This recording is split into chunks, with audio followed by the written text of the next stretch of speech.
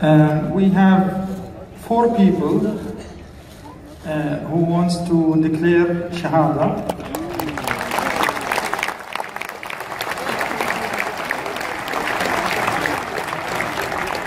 बिस्मिल्लाहिर्रहमानिर्रहीम। अस्सलामु अलैकुम नाज़रीन, डॉक्टर जाकिर नाइक ऐसी शख्सियत हैं जो किसी तारुफ के मोहताज नहीं है।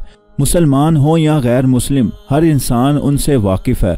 वो जहाँ भी जाते हैं, जिस भी मुल्क में जाएं, जिस भी शहर में जाएं, वहाँ लाखों का मजमा इकट्ठा हो जाता है और वो ऐसे ऐसे इस्लाम के मुतालिक दलाइल देते हैं कि अकल भी दंग रह जाती है और सवाल पूछने वाले को ऐसी खामोशी लगती है कि वो आगे से कोई सवाल करने के काबिल नहीं रहता। सवाल पूछने वाले के दिलो दिमाग में पाई जाने वाली उलझने ऐसे दूर करते हैं कि वो इंसान फौरी इस्लाम कबूल करने के लिए आमादा हो जाता है। डॉक्टर जाकिर नाइक जब लेक्चर दे रहे होते हैं तो वहाँ पर बैठे ऐसे ऐसे गैर मुस्लिम जिन्होंने कभी ज़िंदगी में सोचा भी नहीं होता कि हम मुसलमान होंगे, कभी हम भी कलमा पढ़कर इस्लाम में दाखिल होंगे, वो भी डॉक्टर जाकिर नाइक के दलाइल और उनके इस्लाम के बारे में गुफ्तगू और एक्सप्लेनेशन सुनकर इस कदर मुतासिर होते हैं कि फौरी तौर पर कलमा पढ़ लेते हैं और वहीं बैठे मजमे में मुसलमान होने का ऐलान कर देते हैं। नाज़रीन, एक ऐसा ही मंजर कतर स्टेडियम में देखने को मिला जब डॉक्टर जाकिर नाइक वहां पहुंचे और उन्होंने इस्लाम के मुतालिक वहां पर लेक्चर दिया और वो लेक्चर इस कदर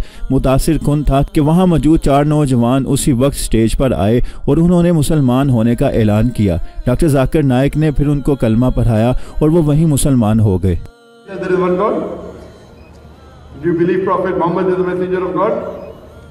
And you believe that Jesus Christ, peace be upon him, is the messenger of God? Is anyone forcing you to accept Islam? Are you doing it out of your own free will? Out of your own free will? Are you doing it out of your own free will? Is anyone forcing you? Okay, I'll just say it in Arabic. The same thing, that there is one God and Prophet Muhammad is the messenger, and you repeat it. Ashhadu Allah ilaha illallah wa ashhadu anna Muhammadan abduhu wa rasuluhu.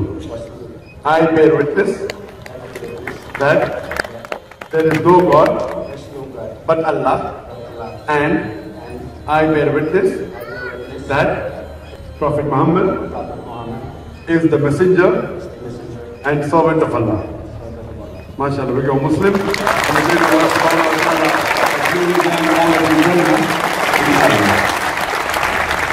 और नाज़रीन, मैं आपको ये भी वजाहत करता चलूँ, ये video हालिया कतर में होने वाले फुटबॉल फीफा वर्ल्ड कप की नहीं है। ये आज से तकरीबन 4 से 5 साल पहले की है, जब कतर में डॉक्टर जाकिर नाइक गए थे और वहाँ उन्होंने लेक्चर दिया, तब ये वाक़या रूनुमा हुआ था। मगर ऐसे वाक़यात बहुत कम मिलते हैं कि इंसान इस्लामी तालीमात से मुतासिर होकर फौरी कलमा पढ़ ले।